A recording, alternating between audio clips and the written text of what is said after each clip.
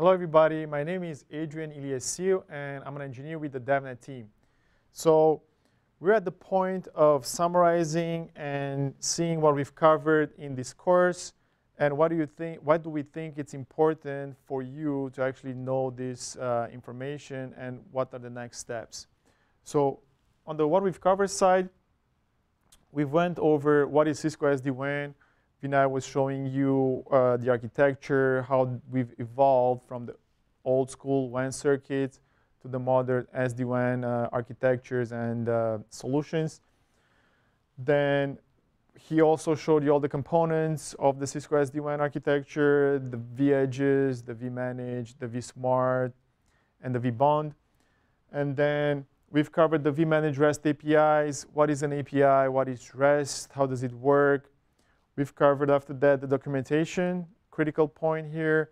Make sure you start at the right place, and we think the REST API documentation and the link that we've had for you over there and the presentation that we've had, we think it's a good start for you to get familiar with it, see how you can authenticate, see where all the calls and how the REST API is organized. Then we started interacting with the vManage. So we've had a look at the vManage interface. We went quickly over the dashboard. I showed you the monitor, the configuration, the troubleshooting options in the graphical user interface. Then we covered the Swagger documentation. We've seen how you can, on the vManage instance itself, try out API calls, see how they're organized. And we've discovered all the devices that are part of our fabric. We've seen the status of those devices in that section. And we've also had a look at the statistics on all the interfaces, on all the devices in the fabric, and all the values and how to extract that data and parse it and extract only the values that we're interested in. Next, we had a look at Postman. We've seen the collection and the environment we have ready for you on GitHub. You're more than welcome to download, clone that repo, and start using the Postman tool. Add your own calls over to the collection, and make sure you experiment with that too. So that was from a third-party perspective, outside access, basically, to the API. So at that point, we took it outside, and we showed how you can generate code with Postman and how to actually start using that code right away. The next step was our first application that we developed using the REST API. So it was our Python script that we went in great detail over all the options, from device list to template list to attach devices to a specific template. We've seen all the functions. We've seen all the libraries that we've used in there. And then we had a look at attach and detach functions that were basically attaching a template to a specific device and detaching it in a programmatic, automated fashion with our Python script and our Python functions that we wrote. So that was pretty much the course and all the knowledge that we wanted to convey here and to show you how you can start from no knowledge at all about what an API is to writing your first application and being ready to extend the platform and integrate it with other third-party applications. So why do we think the APIs are important? There's many use cases out there. This is just a subset of what I was thinking personally. So on the network programmability and automation side, by developing and interacting with the API, you get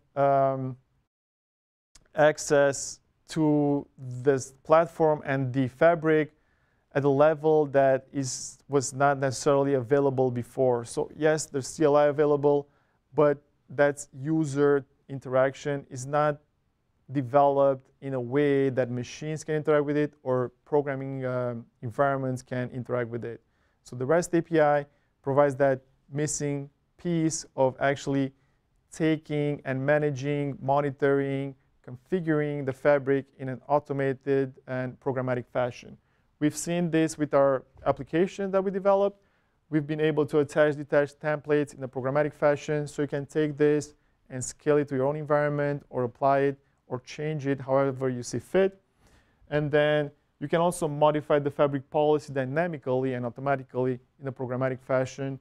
You can take advantage of DevOps tools. You can take advantage of tools like Ansible or other tools that require possibly a REST API interface. Now it's provided by the Fabric.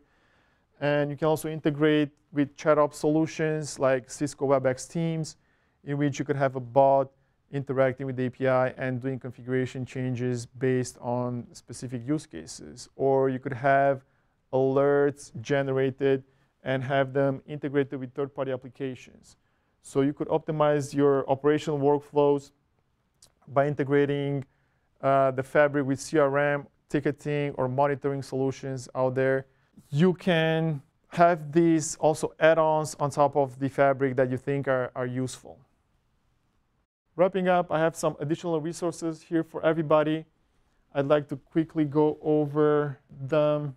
Developer.cisco.com is where everything starts. If you're not a DevNet member yet, please feel free to become one at developer.cisco.com. That's our main website where everything else is linked out of. You can find a link to learninglabs.cisco.com over there. Our learning labs, you'll see their content also specific for SD-WAN.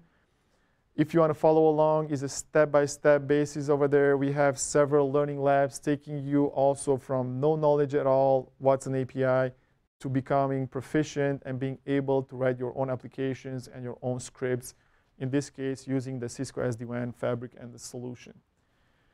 Also, I'd like to mention the DevNet Sandbox. We've used in this course the Cisco SD-WAN Sandbox. You can find it there and many more other sandboxes readily available for you at no cost at all.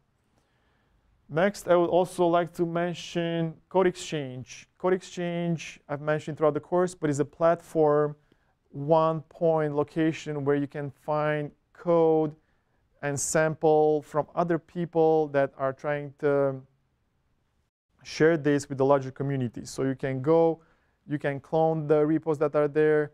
You can submit your own also code or applications that you want to share with the community in the Code Exchange platform. Next will be the blogs.cisco.com/developer. Keep an eye on it. I write blogs also over there. My colleagues write blogs on, and you can find anything from Cisco technology to blockchain to everything that we find interesting and want to blog about. You'll be able to read our blogs in there, and you're more than welcome to have a look at them, comment, and let us know how we're doing. Next, of course, is the SD-WAN REST API documentation. Right here, I have the link readily available for you, and also the public GitHub repo that I've set up for this presentation is out there. Clone it, copy it, change it how you see fit. Contribute back, let me know your feedback, what you would like to have in there. And I'm more than happy to help out and also reach out to our team that's there for helping the community grow and be prosperous. So that is really all I had.